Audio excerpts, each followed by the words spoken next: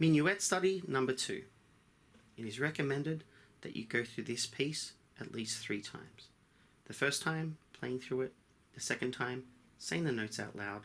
And the third time, counting as you play.